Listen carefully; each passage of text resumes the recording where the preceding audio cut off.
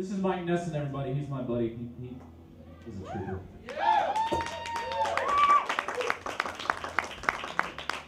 Tremendous human being. I introduced him to a female friend of mine earlier, and she's like, well, I don't know him that well, but blah, blah, blah. And I was like, well, you will.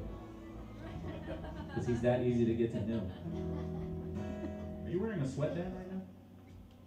That's awesome. You didn't have it on earlier. Where did it come from? Was it up your sleeve? Maybe he says he's had it on all night. You ever meet a girl that you think is really cool, and then you go to the bathroom to try to make out with her, and she does a bump of coke, and you're like, what was that? Do you know that they have like clear plastic things that cocaine comes in? Does anybody know that? You're on drugs if you know that, because I didn't know. It's like it looked like a tiny little egg, and it was like a machine, and it like pushed out a certain amount of coke, and she snorted it, and I was like, I don't think we should go out. You know that? Shame on you, Miss Pearson. Should have known you would know, because you have long hair. Long hair equals drugs. I said it.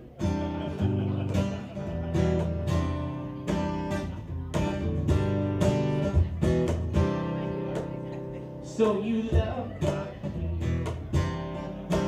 There's nothing here but the words you said around the cup that you held to your head. If you look back from the top of the stairs, yeah, you see me thinking I wrote this song to catch your heart just like a net. That's what I did. That's what I did. I'm driving home.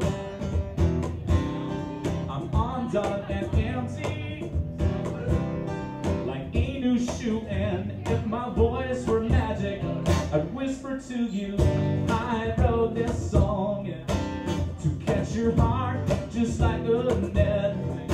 But that's what I did. Oh no, that's what I did. Oh no, that's what I did. Oh no, I know better than to think you'll change. Sometimes we're weird and dangerous. I get up when your breath carries my name. It's like a kiss.